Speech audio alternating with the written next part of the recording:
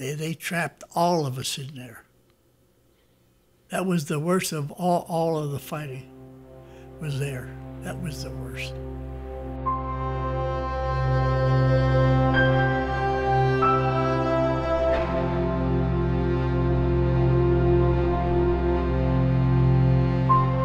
The Second World War was a massive event, and hardly a soul living at the time would go unaffected by it. This is the story of Harry Shaw Jr., nicknamed Pete by those who know him best. Like millions of other Americans, Pete's motivation for volunteering his service would be the very thing that finally engaged the United States into the war, the Japanese attack on Pearl Harbor. But for Pete, the sting of destruction and defeat would hit a little closer to home. One of my best friends was Carlo Corella, which was a great friend of mine. His brother was in the Navy, and he was at Pearl Harbor and never come back. I enlisted when I was 17 because they couldn't get him fast enough. As the United States delved deeper and deeper into war, more and more servicemen were needed. Not only had Pete long been ready to serve, but he knew exactly where he wanted to be. So we decided, Carlos says, Pete, we went all through high school together, grade school together. He was my bestest friend. And he says, we're going in the Navy. But Pete knew his hopes of joining the Navy could be crushed by one unfortunate fact. He was colorblind, and the physical inspection he would need to pass depended on his ability to see a series of faded numbers hidden within various colors. But as the boys stood in line for their inspection, Pete's friend Carlo came up with a plan. He went first, and he says, now when I shot them numbers out, you listen. So he went up there and he went like 99, 44, 79, what's this? So anyhow, they said, next. Now and then, he says, now here's a folder here, and I'm gonna turn this folder over, page by page, and you'll see all them dots, different colors, and there'll be a number up here. So you tell me what number you see. Now I know what he said. And I did. I went like 99, 34. He went to pick the next one, and I said, whatever it was, 47. But it slipped, it didn't turn over. How'd you know it's set? I says, I'm in the Army. They took a tray out and dumped it out on the desk. He says, pick out the red. I says, I'm in the Army. We took our basic training in what they called Tar Paper City in Dothan, Alabama. They didn't have barracks or nothing. They had 4x4s in the ground with tar paper wrapped around them and cots on the sand. That was our bunks. As the need for fresh combat recruits increased, Pete was sent to the United Kingdom to finish his training, now part of the 283rd Field Artillery Battalion. Only months later, he would have his initial introduction into combat by means of the largest seaborne invasion in history, the event that would turn the tide of the war in Europe, D-Day. On June 6, 1944, Pete would make his landing on Utah Beach at Normandy. As the American infantry cleared the beach of German opposition, Pete brought the heavy artillery onto the shore. They cleared the shore. We went on the LSTs. That was like a barge with the front went down. Then we pulled right out and pulled the trailers with us. We took all that stuff with us. As part of a convoy carrying supplies and heavy weapons, Pete traveled primarily at night under the cover of darkness, while the German Luftwaffe patrolled the skies above. And there were no lights. You couldn't use a light. They had what they call cat eyes. They have a little light that big, 1 inch by ½ an inch light. That's what you went by. Well, where that Jeep or command car went, we followed them, but all we followed was them 2 little cat eyes. But that's how they traveled, so that we didn't get shelled at night, because they were up there. We had pretty good success, but we had a couple of experiences that weren't too good. But that's kind of hard. Next, Pete and the 283rd moved on to St. Lo. The French city had been under German occupation for 4 years and was now a strategic objective in the battle for Normandy. But the enemy opposition there was stronger and more relentless than what Pete had seen on Utah Beach. That was something like a 22-day battle. It was terrible. We lost a lot. A lot. I lost our general. He couldn't wear a helmet, steel. He wore a lighter. But if they ever caught us without our steel helmet on, they would court-martial you. They say, "That's your life." Well, they found half of his head off. It's devastating. But it was rough all over for everybody. And then when about the 5th day, 6th day, 7th day, 8th, 10th, up to we had them on the run. And we really didn't have time to think about anything. The British and American forces continued from town to town in an effort to drive the Germans back towards Berlin. Some towns were taken, lost, and taken again, and wherever there was fighting, there was destruction. A lot of destruction. Like I say, St. Lo, Colmar, Cologne, some beautiful, in Germany especially, some beautiful, beautiful buildings.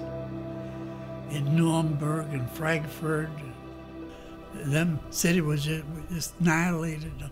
Well, we had to get the Germans out. Progress continued until December. Only a few days before Christmas 1944, Adolf Hitler launched a surprise attack, throwing every available man and machine at the advancing Allied forces. The surprise had worked. The American lines were broken, creating a rift 70 miles wide and 50 miles deep. The Battle of the Bulge had begun. That was their last big push, and it was big. We were dumbfounded, It was just that quick. And how that we never even had an idea about it. And where they got all of them, we didn't know. How many, the soldiers that they poured in there, they trapped all of us in there. That was the worst of all of the fighting was there. That was the worst. Some of my friends weren't as lucky as me. And 5 feet from you. 5 feet from you. And you say, how could they, and not me,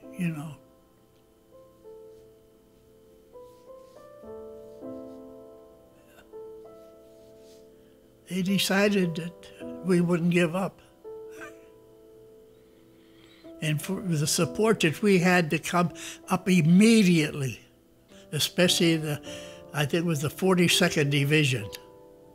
Boy, they really, one of the divisions that really got us out of there.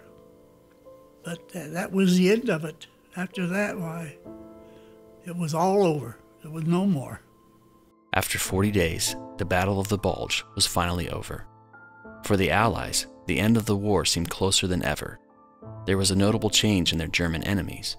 While some were still dedicated to fight on, most seemed to have resolved within themselves that their Führer was a madman, and for them, the war was all but lost. They wanted to be so peaceful, the Germans, because they know that was it.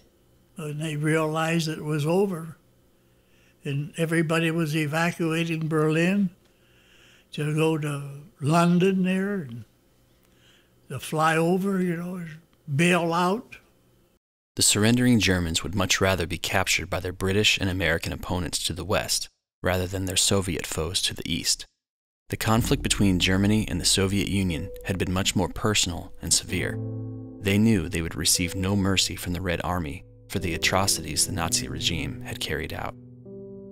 Pete saw the effects of these atrocities firsthand when he took part in the liberation of Dachau, the original concentration camp, where prisoners were tortured, starved, and murdered.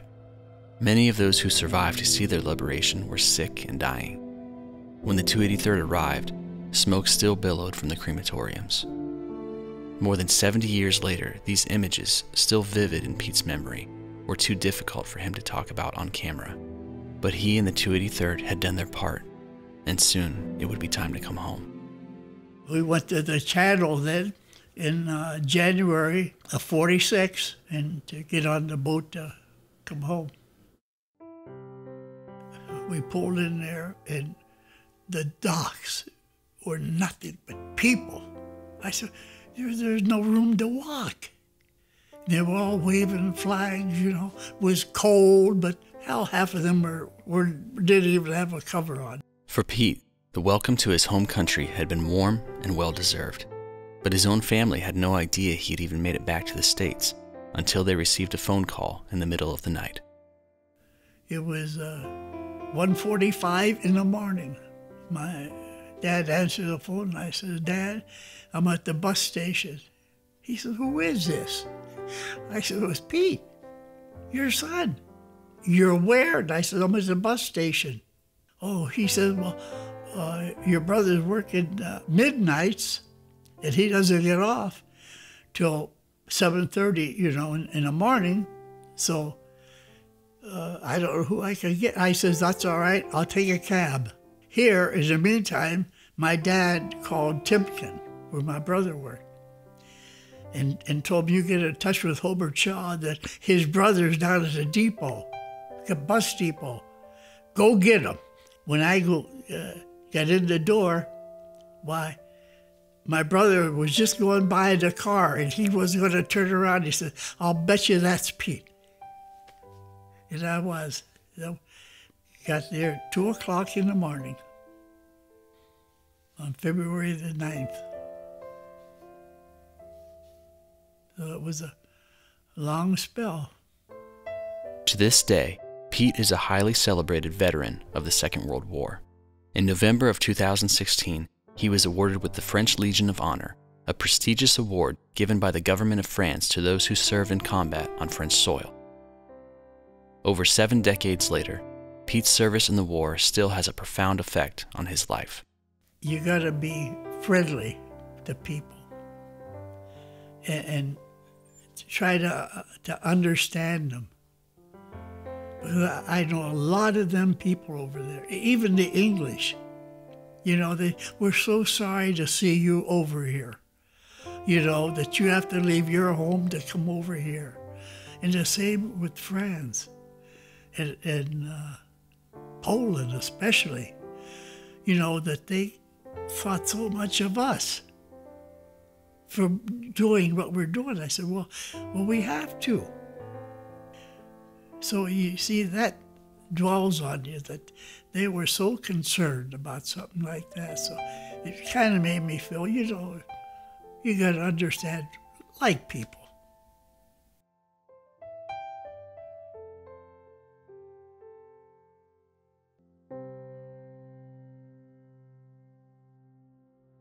Hey everyone, I'm Josh from Memoirs of World War II, and I just want to say a big thank you so much for watching our first episode. We were so excited to finally bring this content to you, along with many other episodes that are to come. We're really excited for you to see it. Now, currently we're releasing 1 episode on the first Friday of every month. We'd love to bring you more content more frequently, but we need your help in order to do that. If you'd like to contribute to what we're doing, you can click on the link below for our Patreon page. If you want to hear more amazing stories like these, please consider subscribing to this channel and click the notification bell so you can stay up to date when we release new stories. And one final way that you can support us is to share.